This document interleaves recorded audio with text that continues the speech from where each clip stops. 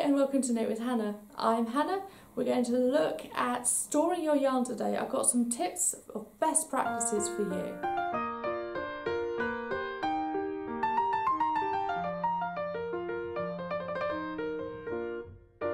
Hi and welcome to Knit with Hannah.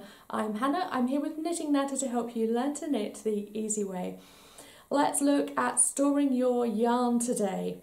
Now, you may have already heard about the yarn declutter. If not, check out the link in the description below that you can join us. It's starting this week. We're going to spend all of April decluttering yarn. Doesn't that sound fun? I bet you've got a lot of yarn stash. Maybe you've got a little bit, maybe you've got a lot, and you just sometimes need to go through it and check it out, see whether you want some of it still, whether some of it has just had enough. So we're going to look at that over April. Do sign up, like I said, the link is in the description below, and I'll be sending you emails all through April with lots of little tasks to do. So yes, we're going to talk about yarn storage a lot in there, but I'm going to give you some tips now. First of all, I suggest you kind of break it up into groups. Now you can do this in various ways. The first way might be to break it up into manufacturers. You may use a lot of Norro stock yarn, you may use a lot of Drops design yarn, you may use Rowan or Sublime or Sirdar. If you separate them out into different manufacturers, then you'll know which one is coming from which bag. If you're very into understanding which yarn comes from which manufacturer, this may be a great way for you to do it. Then you could organise it by purpose. Do you have lots of baby yarns, maybe sock yarns? Maybe you have cotton and bamboo yarns that you use to knit up dishcloths if you're selling them perhaps. That can be really, really helpful to just say, well, I'm knitting this, so I need to go into that stash. Knitting this, I need to go into that box. That can be really helpful if that's how you knit as well. Another option is to go to fibres and say, I'm splitting them up. So I've got mohair there, 100% wool there, acrylic mix there, and cotton and bamboos in another place. Because if you've got a lot, then it can be, again, that can be really helpful. So you maybe will only really attack a cotton and bamboo yarn in the summer, but then you'll want the mohair and the 100% wool another time of year. And that could be an ideal option for you. Then, if you'd actually like to display the yarn that you've got, how about organising it by colour? You could have a whole rainbow of yarn sat there ready and waiting for you. If you look at the Pinterest board, that again I will link below, it's going to give you really great ideas on how to show off your yarn, and sorting it by colour is a really great way to do that. You'll know what it is because you can actually see it, so it won't matter if it's a bit mixed up in other ways, but by having it by colour you know which one you're going to at which times. So if we're talking about best practices for organising your yarn, let's talk about the stuff we don't like to talk about. How to prevent moths. I have never really had a big issue with this. I had moths at one point last year in my little basket of scarves. That I know is because it was pretty much undisturbed for about 9 months. I just left it there without going through it, without washing any of it, and it just sat there. So I looked at it at the beginning of the winter and realised I had holes in my scarves. Let's go through some ideas on how you can prevent moths so the larvae don't actually sit there and eat through your finished knits or indeed your yarn. So the first thing is, we don't use mothballs anymore. They're actually toxic. So if you have any, then work out how you can dispose of those safely and don't use them anymore because they're not safe to have in the house. We're going back to the original ideas. We're using cedar wood. You can actually find a blanket box made of cedar wood, then that would be brilliant. You can actually buy balls of cedar wood now.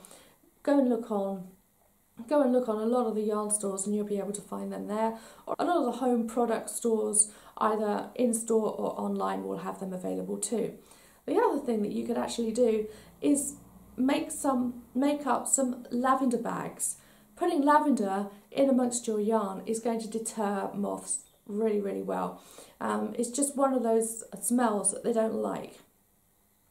So you could even knit up some little pouches and put some lavender in that. If you have lavender in the garden, you just need to buy yourself a bunch in the summer and just fill up some pouches, either cotton pouches. Indeed, you can even buy lavender pouches either from Etsy that someone else has made or just from a general store as well. Now, if you already have moths, there is something else you can do, and that is actually freeze the yarn or the finished knits that you have already if they haven't been eaten already. This is just to make sure that they don't eat through anything that's there, and it will actually kill them. So just put what you want to cleanse in a plastic bag into the freezer and leave it there for 24 or 36 hours. Take it out of the freezer again and it will be fine. It's not going to freeze or get covered in ice crystals or anything. It will just be very cold when you get it out again, but the larvae does not like that. So that's one way to make sure that the yarn, if some of your yarn has been eaten up, then the rest of it you can just send it through the freezer, maybe over a week, one bag at a time. Then you can be rest assured that none of your other yarn will get eaten as well. I also suggest that you clean out your yarn regularly. Like we're doing this month with the yarn declutter, it can be really, really helpful to just go through it, let the light into it, move it around, vacuum out the boxes or the shelves where you've got all of your yarn. Make sure you do good dust too. That will just open up the yarn to light, and it will get rid of anything that's just sat there stagnating. So once you're pretty sure that you don't have moths, then I suggest just separating your yarn into bags. I use drawstring bags and I use cotton shopping bags, and I put my yarn in them and then I store it in larger boxes to just prevent it from getting too mixed up to start with, and then it really does prevent it from getting dusty, and fingers crossed that also prevents the moths from getting into all of it if the moths just get into one piece. Okay, so that's yarn storage for you. Separate it out into smaller bags and then into the big box. Separate it out as you choose. Like I said, you can do it by manufacturer, by purpose, by fibre, all sorts of different ways, by colour maybe. And you choose where you want to store it. We're going through all of the options in the yarn declutter, so do go and join us for that, because we're going to take all of April to declutter rather than just doing it in a massive clear out over one weekend. It will mean that you've got time to process exactly what you've got, you can think about it, and you can just make the decision over time, which means you're less likely to make decisions that you'll regret. You may be thinking in a month's time, oh, I wish I'd kept that yarn that I threw out. Thank you so much for joining me today. I hope you'll sign up for the declutter below. The link is there ready and waiting for you. I think I will see you for that in the Facebook group if you'd like to join us. And again, of course, I will see you next week for yet another Knit with Hannah YouTube video. Thanks so much for joining me this week. Bye for now. Happy knitting.